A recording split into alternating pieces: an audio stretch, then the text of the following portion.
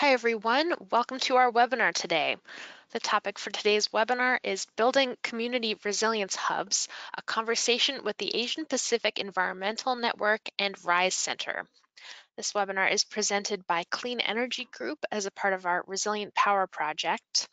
We have a number of excellent guest speakers with us today. Before I pass it over to them, I'd like to go over a few quick webinar logistics. All of our attendees for this webinar are in listen-only mode. You have a couple of options to join the audio portion of today's webinar. You can call in via telephone, or you can connect using your computer mic and speakers. If you'd like to minimize the webinar console so that you can view the presentation full screen, you can click on the orange arrow that you see circled there, and you can also click on that to expand the webinar console. And one of the things that you might like to do with your webinar console is to submit questions and comments. We would love to hear from you. We're going to save about 15 minutes at the end of our presentation for a Q&A with the audience. And so do send in your questions and your comments as you think of them. Don't wait until the very end, and we'll get to as many as we can. Finally, this webinar is being recorded. We'll send you an email with a copy of the webinar recording and a PDF of the slides, probably this afternoon, by tomorrow at the latest. And we'll also be posting those on our website at cleanegroup.org/webinars. And that's a good web address to know because that's where we post all of our webinar, past webinars and upcoming webinars. So lots of good stuff there. And with that, I'll pass it over now to Marriele Mango. Mari is the project director here at Clean Energy Group, and she will get us started. Great, thanks, Sam. Thank you everyone for joining us today. Before I introduce our presenters, I'm going to give just a quick introduction as to who we are at Clean Energy Group. CEG is a national nonprofit organization based in Vermont, working to advance innovation in clean energy technologies through policy, finance, and individual project level support. Our work is funded through support from a number of private organizations, many of which are shown here. We also have a sister organization, Clean Energy States Alliance, which is a membership coalition of organizations, primarily state agencies that manage clean energy funds.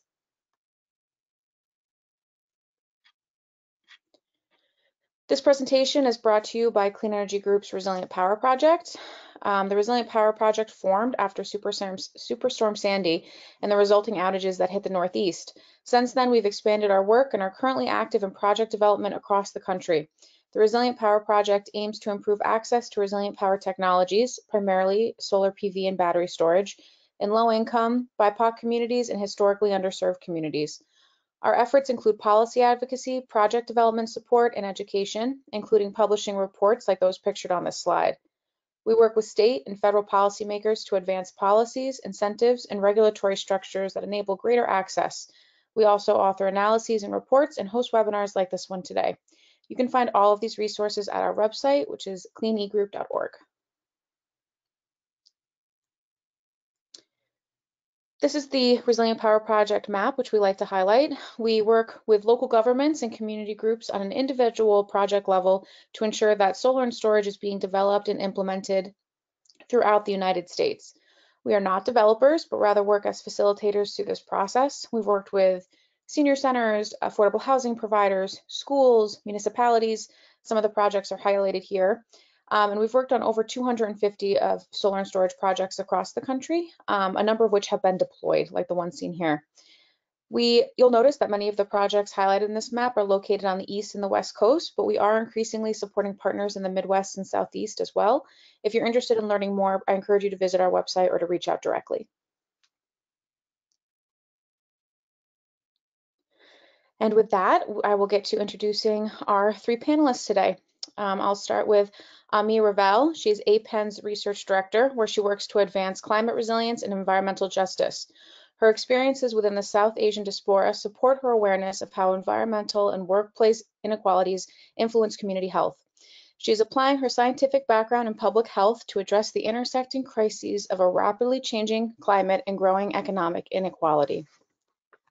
We also have Shina Robinson with us today. Shina is a policy coordinator at APEN, where she supports community leaders to grow advocacy skills, amplify their climate solutions, and pass policies for resistance and resilience in Oakland, Richmond, and statewide. Finally, Dan Reilly is also joining us. Dan is the Director of Innovation at RYSE Center. Since first joining RYSE in 2009 as a video instructor, Dan has held many roles: For the past 3 years as the Director of Innovation, he has engaged youth and community in visioning and designing a new youth-driven, healing-centered space that can better serve the wants and needs of the diversity of the youth in Richmond. He is working to realize the vision of an expanded campus called RYSE Commons so that Richmond youth and invested stakeholders have a space to build, learn, heal, love, and transform themselves in their communities. Thank you all for being with us today, and with that, I will hand it over to Amee. Great. Thank you, Marriele, for opening up. And good morning and afternoon to folks who are joining us for this webinar. We'll be sharing today APEN and RYSE's work to build community resilience. And we're really excited to share some of the emerging work both statewide and locally. So just to share today's agenda, I'll be opening up to frame the Resilience Before Disaster report and some of the key concepts and terms and sort of just approaches that are outlined, as well as a little preview of some of the state policy work we're focused on now. Then I'll pass it over to Shina to share more about APEN's local implementation work. And then we'll have Dan close and highlight our local case study of a Resilience Hub project at the RYSE Youth Center in Richmond. And then hopefully make time for Q&A and discussion. So just to give a little background on APEN, we're a grassroots space building organization. We organize working class, Asian American, and immigrant and refugee communities, really around a multitude of environmental justice issues, with the aim to achieve our mission and vision for healthy and thriving communities. We were formed after the first People of Color Environmental Leadership Summit in 1991 and have been doing community work for over 25 years. A fundamental part of our work and vision is building community power and amplifying the voices of our members as decision makers for the programs and policies in their communities. So this looks like local organizing and leadership development, specifically with Southeast Asian refugees in Richmond who live on the fence line of the Chevron refinery, as well as Chinese immigrant communities in Oakland, Chinatown. And that's really the foundation of our work. We're also building political power through statewide coalitions and civic engagement, where we're doing targeted voter outreach with Asian American communities. And finally, we do policy advocacy at the local and state levels through regulatory and legislative work in California.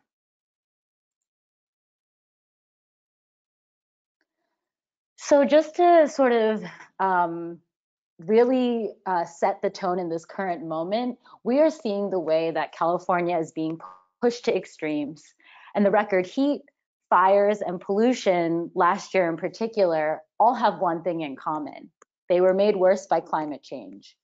And this convergence is the strongest signal yet that the climate crisis isn't far off from the future. It is here today, and it is more intense than ever. Scientists say we've lost complete control and that there isn't really a normal anymore. And that when you add all these crises together, the impact is cumulative. But for environmental justice communities like those that APEN organizes, that have been plagued with the burden of our polluting industries for generations, there is nothing new about cumulative health burdens. However, traditional models of crisis response are proving deeply inadequate. They are coordinated through militarized entities like sheriff's departments. They rely upon protocols like evacuating to faraway sites. They might share alerts in 1 to 2 languages. And often, centers might require people to present ID to access services. So these types of policies are examples of the way our communities are being collectively shut out from the support that they need. And so this leads to our push in this current moment to demand for a just recovery. The time has come to make long-term, deep investments in the resilience of communities that have the least material resources. These commitments take leadership. We know that with tight budgets and poor fiscal forecasts, there will be pressure to revert to austerity, to cut public expenditures, and worsen the conditions that have already weakened the social safety net. And instead, when we push for just recovery, we are saying the state has to actually do the exact opposite, recover through ambitious investments in communities, public services, and high-road jobs to repair the historic legacy of economic, public health, environmental, and racial injustice.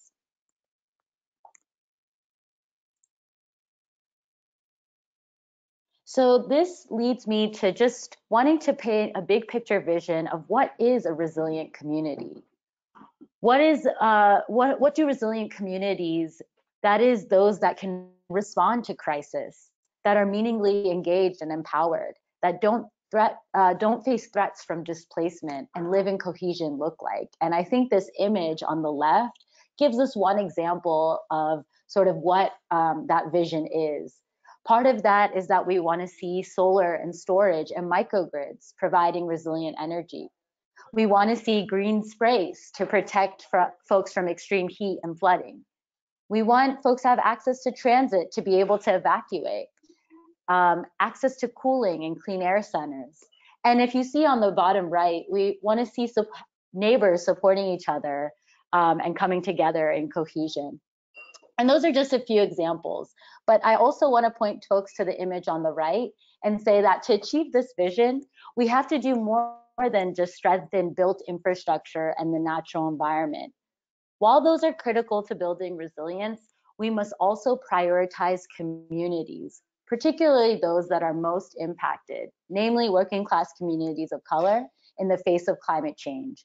And so our vision really centers neighborhoods and preparing people to cope with and respond to climate disasters. And finally, I want to name, just to link the role of community resilience in a just recovery.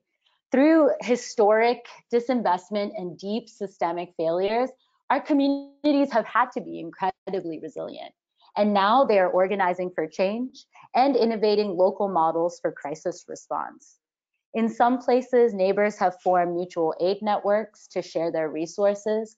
Schools are providing food for families, or public libraries are turning into cooling and air respite centers. So these are just a few examples of what the ways our communities are organizing for change and sort of building our own resilience in the face of crisis.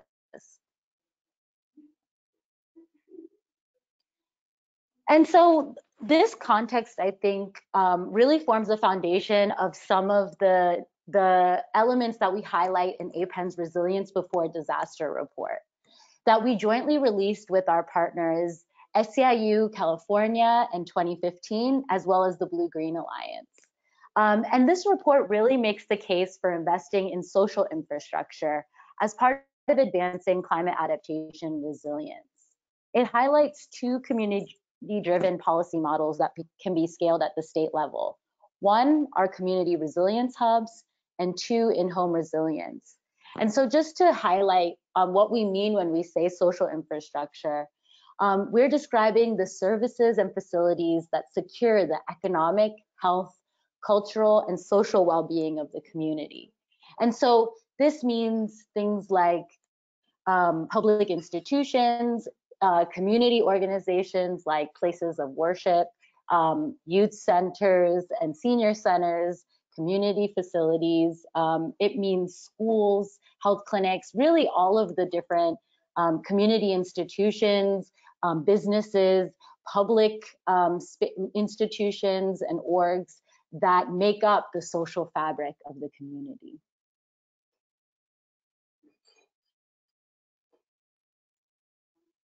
And so this is where, just to highlight the approach to community resilience hubs that we're going to be sharing more about today, community resilience hubs are spaces where communities gather, organize, and access social services, not only during disaster response and recovery, but on a daily basis. These are places where communities' health, economic, and social needs are met. And so that can include resources and services like access to cooling and heating, consistent electricity access, food, water, medical supplies, information and communications access, and partner coordination with different stakeholders. And in the report, we highlight sort of a range of principles that resilience hubs really must embody. Resilience hubs should leverage established and trusted community and public facilities. They foster community governance and collaboration. They integrate workforce development strategies to create high road jobs, and they should be targeting benefits to the communities most impacted.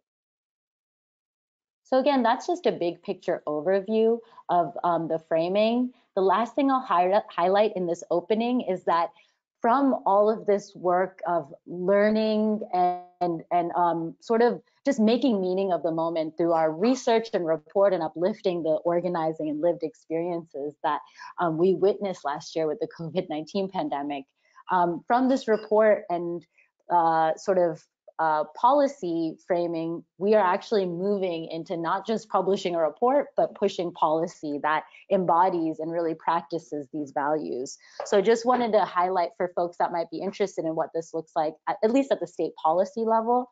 We're pushing a bill right now to really resource and scale resilience hubs through the creation of a new grant program that would really enable whole building resilience upgrades. Like energy efficiency, like microgrids, like ventilation and sort of cooling upgrades to really target it at those trusted places that I described, investing in the social infrastructure, whether that be critical community institutions or affordable housing where our communities live or access services. So I'm not going to go too deeply now, but if folks have questions, I can answer a little later. And with that, I'll pass it over to Shina now to share more about our local implementation work. Yeah, thanks, Amee.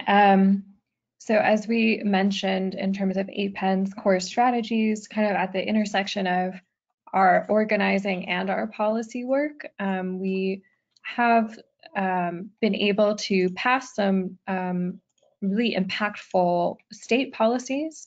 And I wanted to share a little bit more about the policy that we were able to pass, and it's also our kind of flagship policy in terms of sticking through it all the way through implementation and all the lessons that are coming with that as we try to add resilience in addition to clean energy that's actually reaching our communities and environmental justice communities around the state.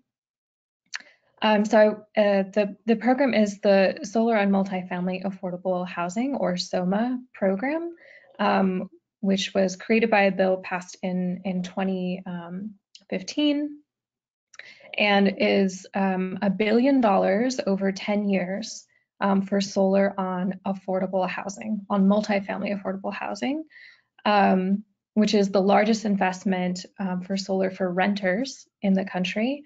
Another key part of this program is that the majority of benefits actually have to go to the tenants in terms of bill saving.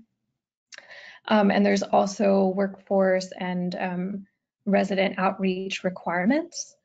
And so this was a big step forward in making clean energy that's, it's a strong market in California, but actually helping reach the communities where the pollution burden and the energy bill burden is highest. And this is a picture of a screenshot of a great video that explains the program in more depth that's on our website at apenforej.org/SOMA. So we continue to be involved in the implementation of the program as a team of community-based majority environmental justice organizations to ensure equity in the rollout, ensure geographic diversity of the projects, and actually help our community members access both the solar for their housing and the green job skills associated. So far, almost all of the projects are giving upwards of 90% of the bill savings to tenants, which is relieving a huge burden, or will relieve a huge burden of the energy bills for the working class seniors and families that live there. Obviously, COVID kind of slowed down the installation and interconnection process, so we're hoping to see a lot of those actually happen this year and be able to follow up with the tenants in those buildings. So our partnering in implementation wasn't mandated as part of the bill, but it's made such a big difference to have a nonprofit team be the statewide administrator, which kind of allowed the values of community engagement to be built into this and led to this contract of us being able to have resources to support the outreach, education, and engagement while deepening our own energy expertise from really being part of this program from the regulatory space, shaping COVID response, and everything else that's come up since its creation. And so this is also been really helpful for our partners in terms of the statewide administrators. They now have a more sustained and ongoing pathway to keep incorporating community experiences, lived experiences.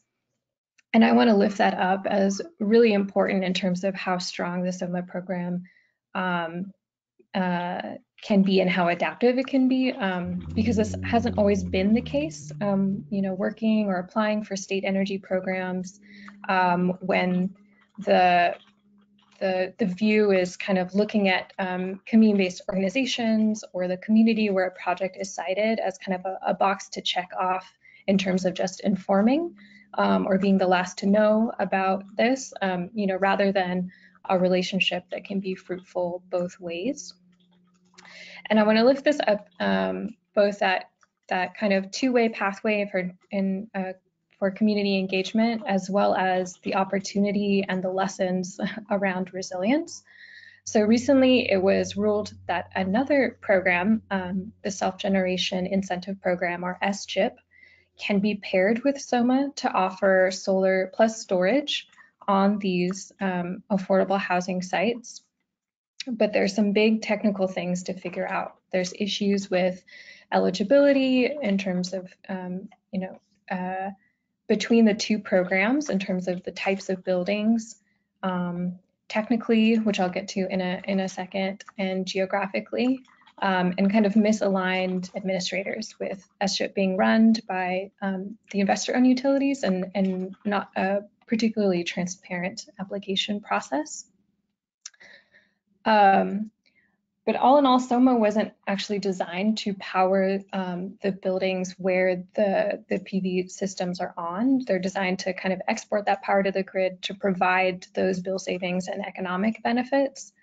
And although, as I mentioned, you know, the vast majority, you know, 90% of those benefits are going to tenants.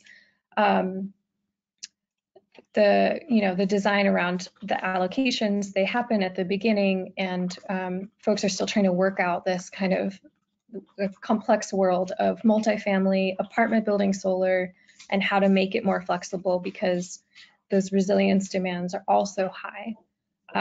So I think that's our big lesson from this, that we actually do need solar and storage systems that are designed for flexibility and adaptive to needs in areas where the grid will increasingly go down, where people need to shelter in place.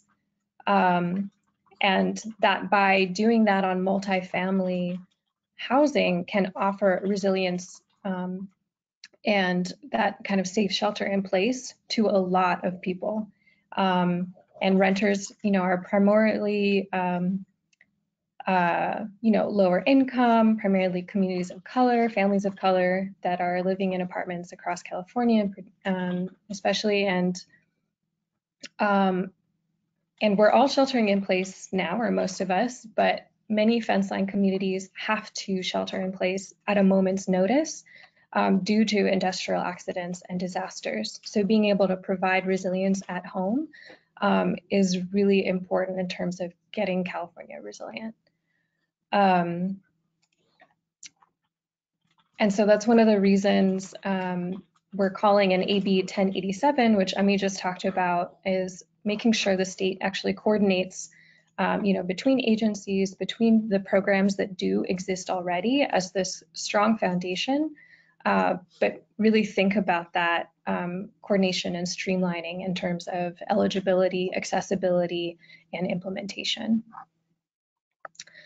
Next slide, please. And then lastly, I'll lift up another bill that we worked on a few years ago, SB 160, Cultural Competency and Community Engagement in Emergency Preparedness, and also encouraged offices of emergency services to coordinate with agencies like public health and entities more embedded in hard to reach communities and not in sheriff's offices where they currently are.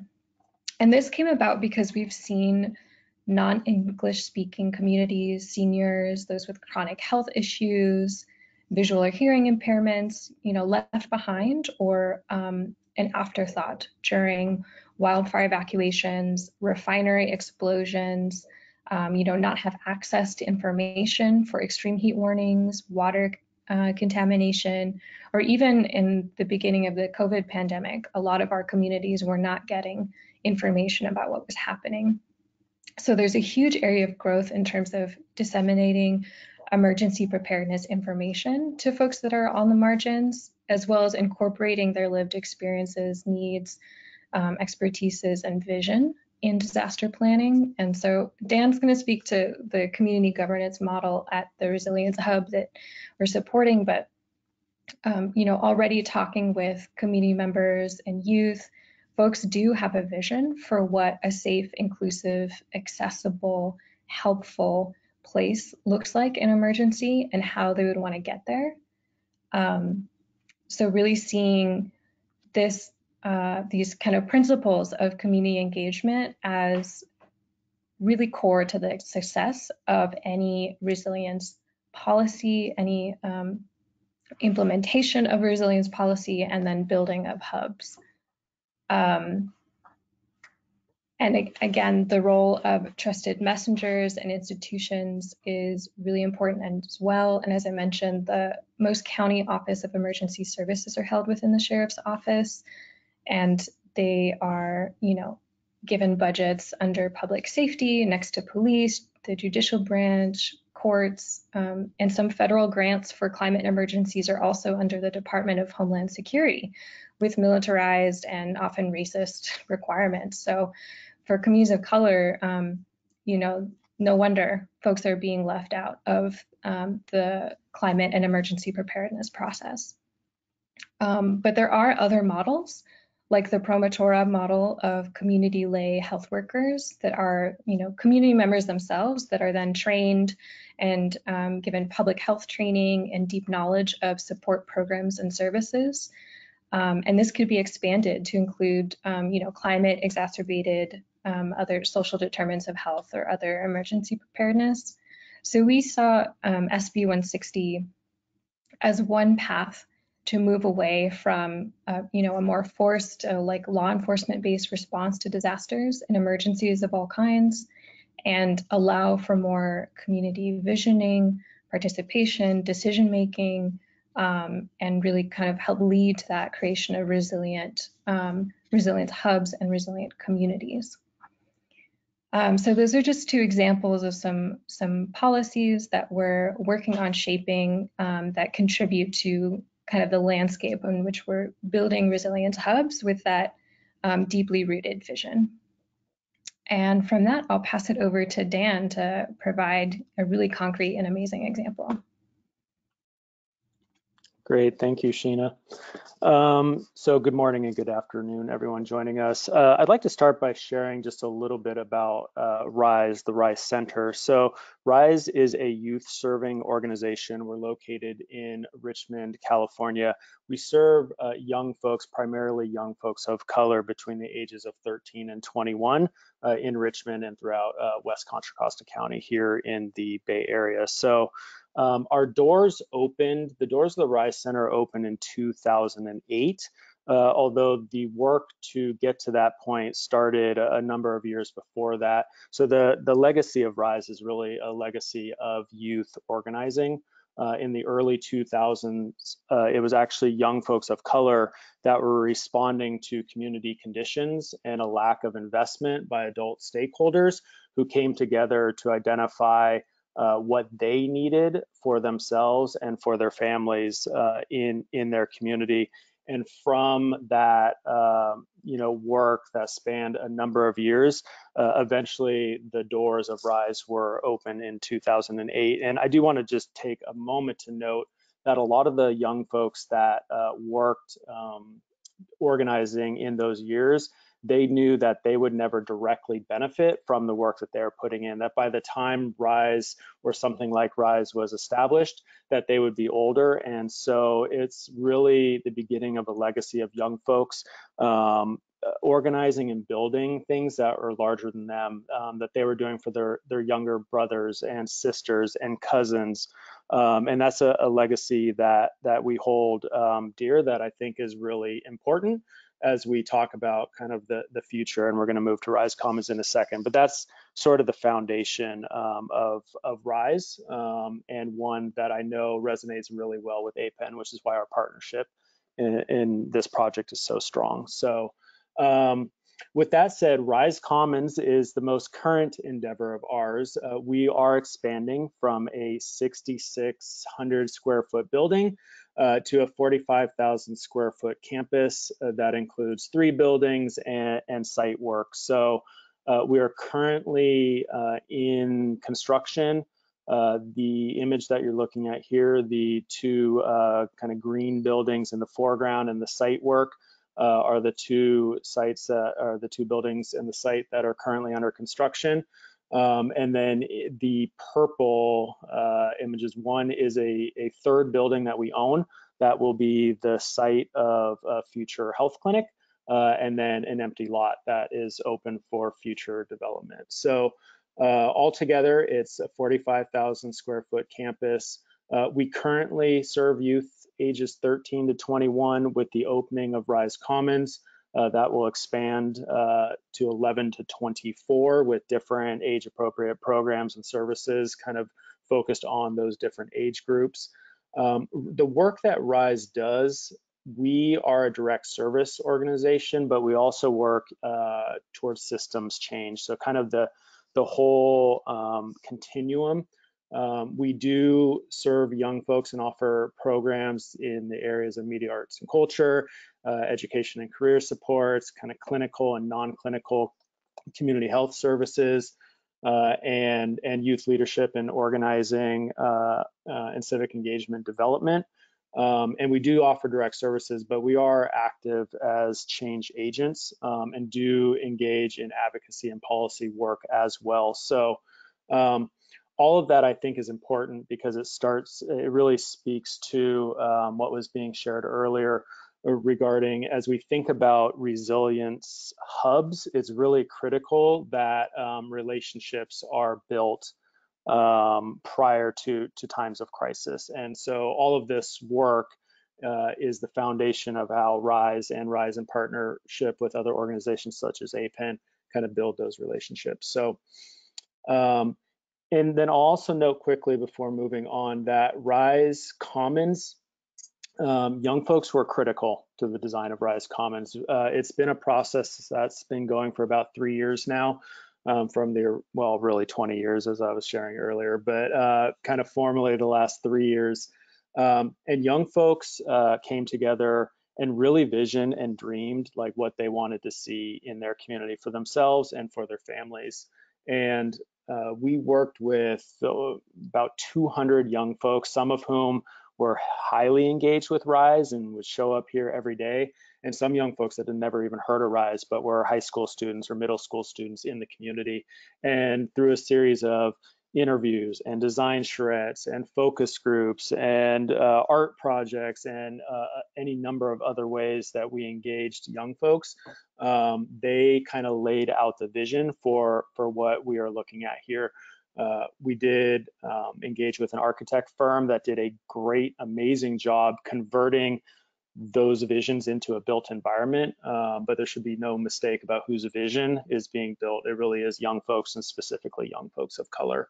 And that's carried over to our partnership with APEN as far as engaging young folks in really deep, meaningful, authentic, genuine, non-tokenizing ways, which I'll talk about a little bit more in a second. But the last point on this slide is just I think, a deep-seated belief held by both organizations that if something is going to be for the community, it has to be co-designed with the community, and that's something that laid the foundation for RYSE Commons and is laying the foundation for the resiliency work related to the build that we're doing with APEN. So next slide. Thank you. Oh, that was great timing.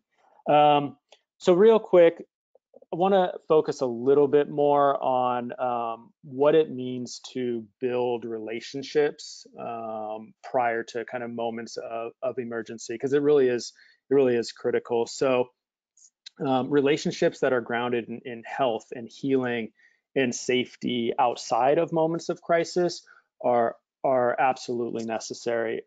We talked a lot with APEN early on about, how is this hub going to be used? Will it be used? In order for it to be seen and viewed as accessible for the community, those relationships have to be built, and they have to be built upon a foundation of safety. So as we think of safety, we think of physical, we think of emotional, and we think of political. So physical safety, when young folks, when their families come to RYSE, do they feel physically safe? Do they feel like it's a place where they can decompress, they can relax, where they can be themselves? Is it a safe space within the community as a whole? Is this a sanctuary space for them and for their peers? And do they feel safe kind of day to day when they show up here?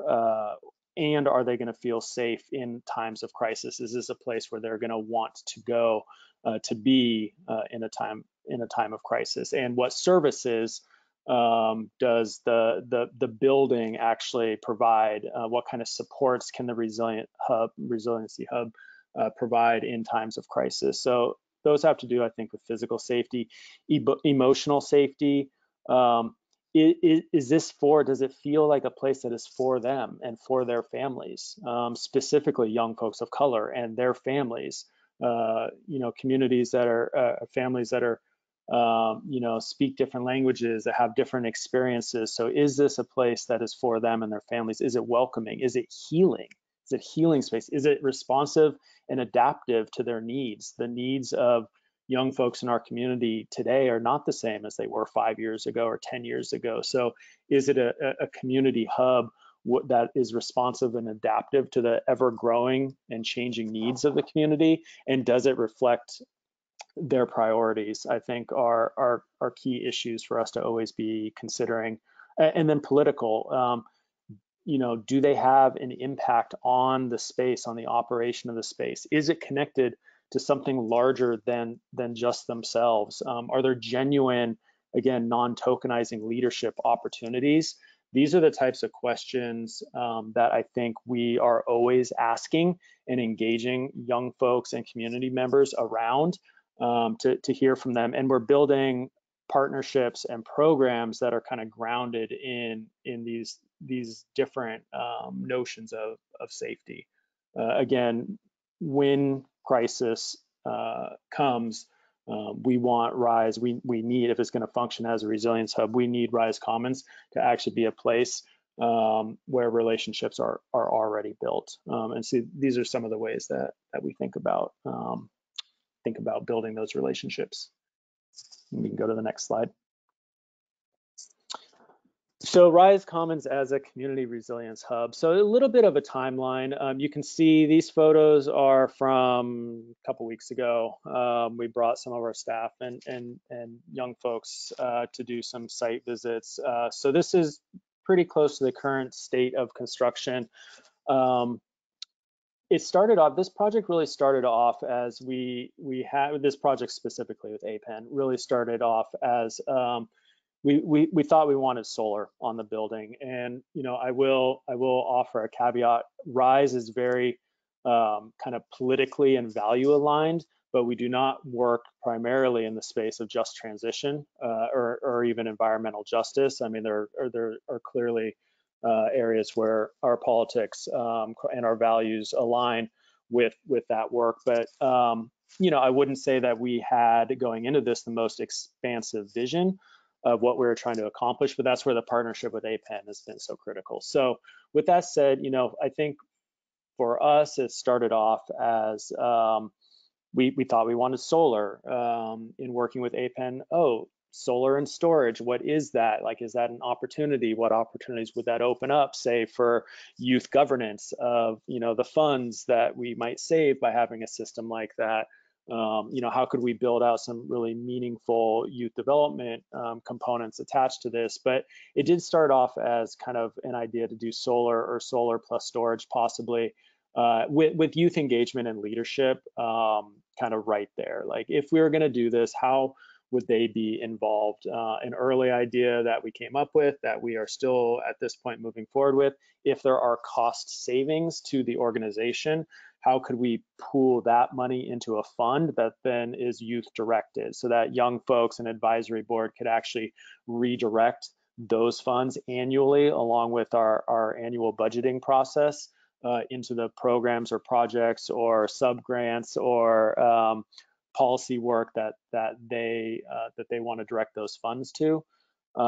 So you know, that is one idea that is out there. And then also, as we moved a little bit farther along, thinking about critical loads, what are they? What, you know, what is critical in times of crisis? Really like hearing from young folks, like what is important to them, and making sure that we are incorporating that into our thinking about, you know, developing out the resilience hub. The partnership kind of expanded naturally. It expanded into joint fundraising, kind of learning together, you know, doing things such as this to provide an example, kind of in the realm of you know, policy advocacy and field building work. How could RYSE and APEN partner to do some of that field building work and policy work when it makes sense? And then I think the visioning, as a result of that, the visioning expanded. And I think we are no longer just thinking about solar plus storage. You know, we are now thinking about you know, air quality conditions and other types of emergencies. So you know, power outages are unfortunately common in this particular area. Both from failing infrastructure in our particular part of Richmond. RYSE has seen a number of power outages just generally over the years, but also rolling blackouts. And so kind of we are deeply considering, and well, not considering, we're doing it, solar and storage system, but also extreme weather conditions. So as alluded to earlier, and I'm sure many folks have seen the images from the Bay Area over the summer with the heat and the fire season, the smoke, the air quality being so poor. You know, we are thinking about air filtration and RYSE Commons as a cooling center. That is an expanded vision. That was not on our radar at the very beginning. That is a result of the natural organic development of our partnership, and really expanding our own, and listening to young folks, and expanding our own thinking of what a resilience hub needs to be in this community. And then also other emergencies in California, earthquakes, and also now kind of new on our list for many of us, pandemic, and really how are we thinking through like information, communication, resource sharing in those other types of situations. So you know, our vision has expanded through this partnership and in partnership with young folks and kind of following their leadership. And then I'll end here because I want to leave time for questions, but moving towards the opening and a phased approach. So just to kind of give folks the end with some logistics, RYSE Commons is currently looking to open in some form, obviously impacted by the coronavirus, and doing so safely, but the campus being complete in June, July of this year, with August and September starting to move staff and programming back into the space in some limited capacity. And then October, November, starting to engage some youth cohorts in person, and then really looking January to March of 2022 to kind of fully reopen, driven at that point primarily by response to safety reopening in the pandemic, not necessarily kind of the technical of having the building ready to go. The building will be, I think, ready before the world around us is in some ways. And then solar specifically, which is the first component, I think we're shooting for kind of late 2021. We may not have the entire system built in the day that the doors open, but it is aligning closely, so that is moving. And as far as the additional components around air filtration and some of the other, really analyzing our communications infrastructure, we're looking at continuing to build upon what we see as the foundation of a resilience hub, which is RYSE Commons in the building. So those will continue to be explored with young folks and in partnership with APEN and roll out over time. So it's a little bit of the timeline. I'll end it there. I want to make sure we have time for questions. So thank you.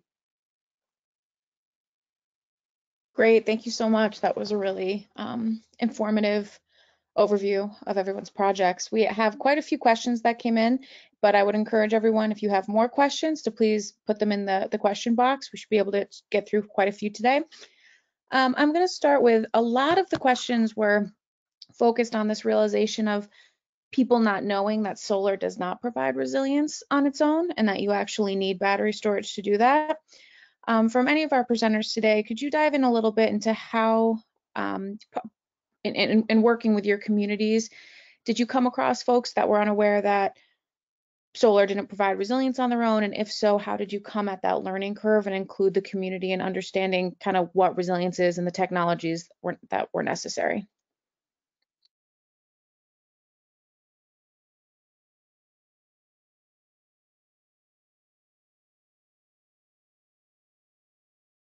I can take a stab at that. I mean, I will be honest, I did not know that. I mean, that is why it is so critical for us to partner with an organization like APEN, who kind of works in this realm. There is a huge learning curve on our end. And so I think there is a lot of education in a project like this that is necessary.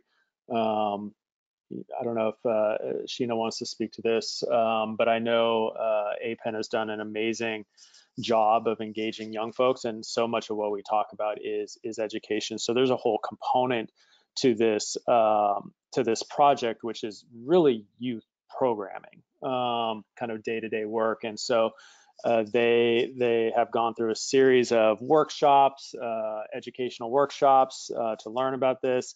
I've seen a bunch of memes that were created for them to share with their peers. I mean, just really creative ways for that APEN is employing to engage young folks in that education process, to train them into leadership roles where they will be kind of the communicators of that information to the community, the broader community, their families, and as RYSE looks to expand upon some of that work, we're gonna lean heavily, I think, on the models that APEN has created in this process to kind of model our own continued education with young folks and their families with our own members. So.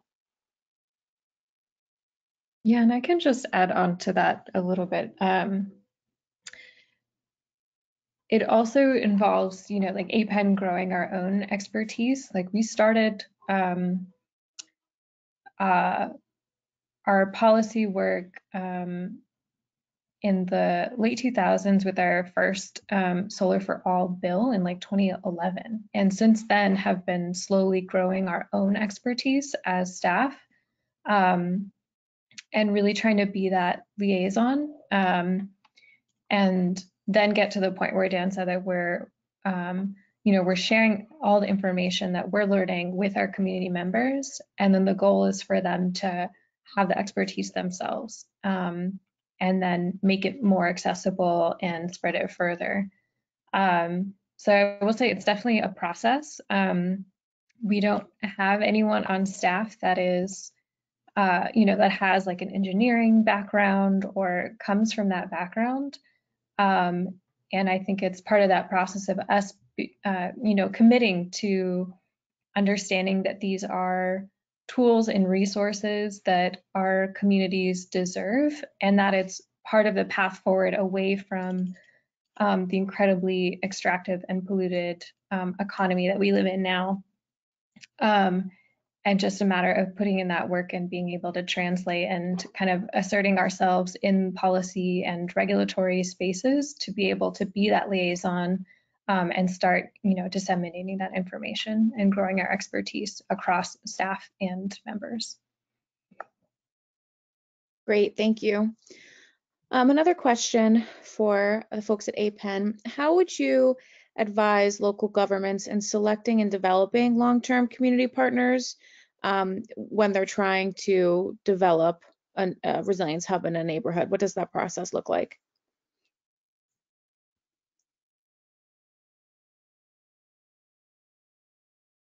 Yeah, I can start and others feel free to jump in.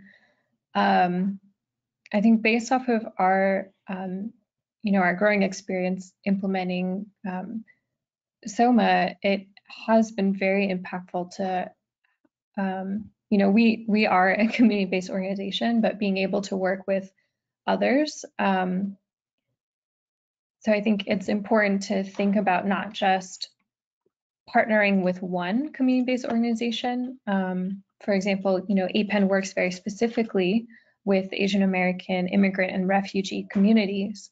However, that's not to say our neighborhoods are that exclusive. They also have different communities, different languages, different needs. And so by having kind of a CBO implementing team that we have with SOMA, we're able to collaborate with each other, lean on each other, learn from each other, as well as have that kind of coordinated relationship with a program administrator.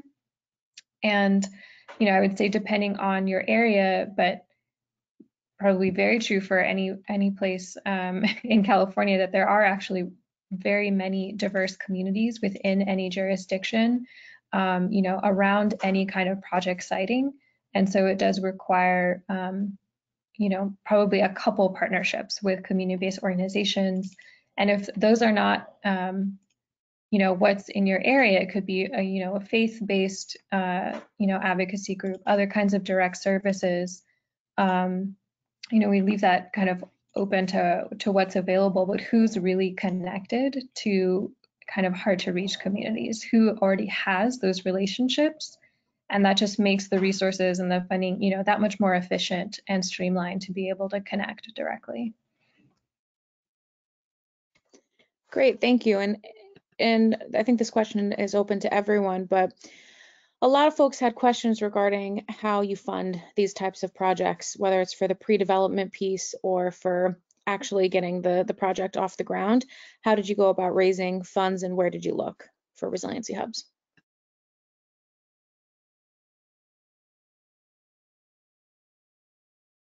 I'm happy to start and just share.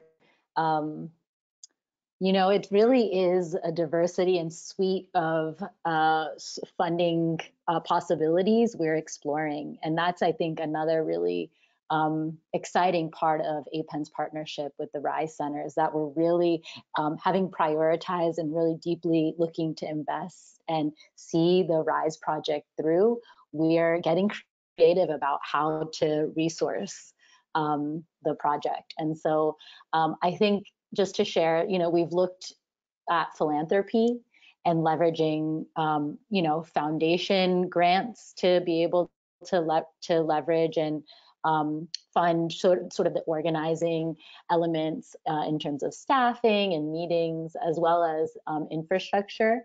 And I think that is something more aligned with, as a nonprofit, the sort of universe of grant making and relationships we have. I think a newer edge that I offer, that I think Shina and I have been really learning a lot about, is sort of state funding opportunities.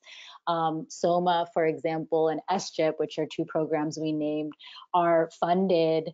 Those state programs are funded through different pots. SOMA through is sort of the revenue from our cap and trade that comes through our utilities, and will generate $1 billion over 10 years of the program.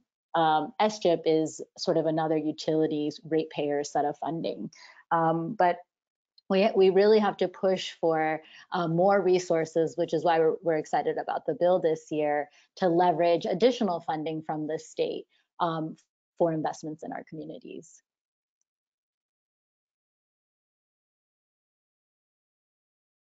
Great, thank you. In terms of SOMA, the SOMA program, can you speak a little bit more as to your experience with that and who you worked with? Is there like specific developers that are working with SOMA, and barriers or lessons learned in terms of trying to incorporate battery storage into a SOMA project or a community solar project? Yeah, so just to name who are some of the players, and there is I think calsoma.org is the website with the partners and the handbook and more information for both for all property owners, tenants, and developers. But we supported the creation of kind of a nonprofit or statewide program administrator, which consists of Grid Alternatives, Association for Energy Affordability, Center for Sustainable Energy, and I'm forgetting the fourth one, but it's a whole partnership. And then as the statewide administrator, they partner with CBOs across the state, and a number of us are also members of the California Environmental Justice Alliance, though we are adding some new members to represent the Central Valley to make sure that all regions kind of have a voice in how we're thinking about community outreach and education. I will say SOMA did have kind of a first come, first serve application basis, which we know isn't the most equitable form, especially when we're trying to make sure that there's proportional representation for disadvantaged communities across the state, which are, at least 25% of the population. So wanting to see, developers take on projects in those areas. And so that's something kind of what we're advocating for as a CBO team, to be able to increase that kind of representation, increase opportunities for smaller contractors, smaller property owners to kind of get a foot in the door, because it was, people were really excited. It's a ton of resources, like you said, $1 billion over 10 years. And so the first day that applications were open, there was a wait list because it was so filled up. And so we're trying to work back now to make sure that there's, a little bit more equity and not just so top down, like whoever has the resources and the knowledge and was ready to go off the bat, and then actually think about the need of where these projects need to be. Yeah, and this is Amee. I would just add that we similarly saw that sort of a quick wait list and a program getting oversubscribed with the battery storage program, SGIP, that we actually tried to apply for in order to access the incentive and funding for the RYSE project. But we ended up on the wait list, I think, which just names the need for not just more funding, but also making sure that communities that have the least resources are actually able to effectively apply and access the funding and navigate the application.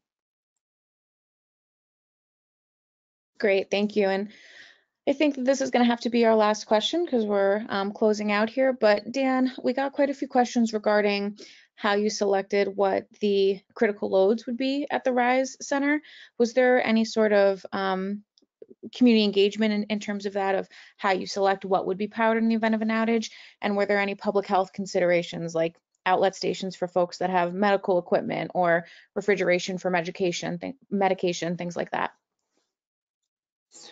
Yeah, so we engaged with young folks. We did a whole series of workshops, really asking them what would you need in different scenarios. So kind of building on our roots as serving organizations. We created different scenarios and kind of had young folks with post-it notes go around and talk and put up ideas and distilled that information down. So we did work with the community and ran different scenarios, some of the ones that we could expect here in California. And we are in the process of working with the construction team and the engineers on the project to actually convert some of those desires into what needs to happen in the infrastructure of the building itself around critical loads. I will say some of the things that were elevated. Communication for our young folks is really critical. For young folks that don't have regular access to cell phones that have plans, Wi-Fi is absolutely critical in order to continue to communicate with their families in times of crisis. So Wi-Fi communication infrastructure was elevated. Refrigeration for medicines was definitely elevated. Actually, something that stood out to me was that came directly from young folks was entertainment, and heard a lot about if it's boring, then they're out, right? And that's very real. So if there is an environmental emergency and safety is within this building, we need young folks to be there. And part of what they told us was then there has to be entertainment in the building in order to keep us there. So that's something very real that we heard that was not on my radar. So in engaging with young folks through a series of kind of activities, we identified kind of wish lists of things, and I am in the process of working with the construction team, the engineers, to figure out exactly what that looks like, as far as like a panel goes and stuff like that, to actually make those critical loads real. But that was the basic process. Yeah. Great, thank you so much. I think with that, we will close out our webinar for today. I would like to thank all of our presenters for joining us. This was really great. We had a lot of great questions. If you have any additional questions, please feel free to reach out to me. My contact information is on this page.